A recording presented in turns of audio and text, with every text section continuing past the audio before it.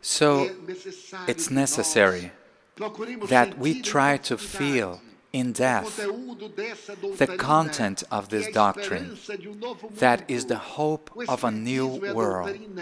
Spiritism is the doctrine promised by Jesus. Every scientific doctrine comes from a fact that has been proven. It starts in a theory, and through a laboratory experiment, the fact proves the theory. Spiritism is a different doctrine. First, the facts. The phenomena appeared, and they said, we are immortal. And they explained the matter of the immortality of the soul. So we can start to realize the greatness of this message from God. When the skies open and the army under the command of our Lord Jesus Christ descends to the earth to comfort the humanity, in the likeness of luminiferous stars, fall the celestial bodies of knowledge and truth in the hearts of the human creatures, inviting them to order, to peace, to love, to charity. Beloved sons and daughters, beware. These are the days that foreshadow those so blessed days proclaimed by the Lord of life. It's certain that the outrage, corruption, indignity stand out, and the dignified person feels embarrassed to display their integrity.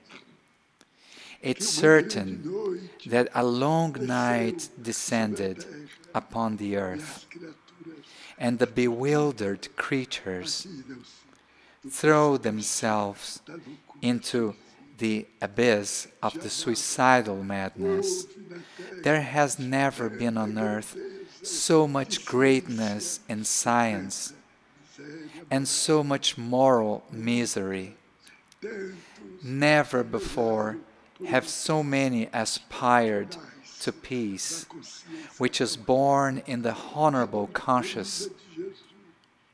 Jesus' doctrine comes to us, brought by its ambassadors, to say, beware.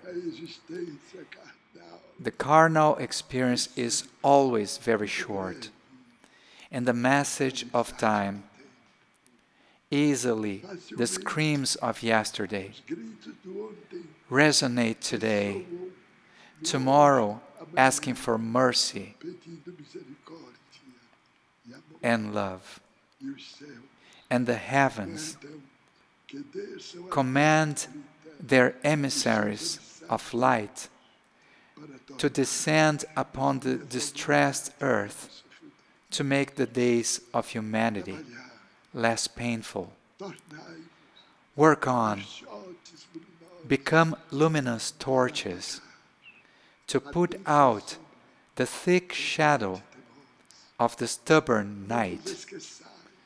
And don't forget that even at the terrible midnight, the next second is dawn.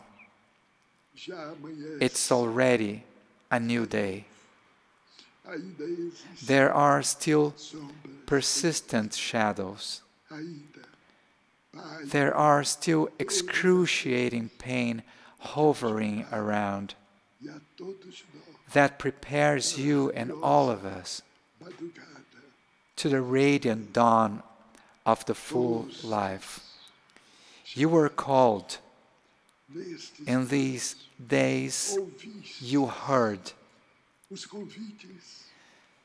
the most different invitations to fullness. You were moved sometimes by the message of Jesus brought by the devoted disciples. Don't forget it. Return to your homes changed. Think of the peace in the world, starting by the peace at home. Sing the joy, smiling, even before the apparent misfortune. Everything passes. It's the life of immortal nature. And you now have the knowledge that all will depend on your contribution. Don't be afraid. Even if your knees are palsied, as Paul the Apostle asserted, go ahead. The goal awaits. Jesus, with his arms open wide, repeats, "Come to me, I shall comfort you." May the Lord of blessings bless us all. These are the wishes of your humble and paternal server, Bezerra. Many blessings, my sons and daughters.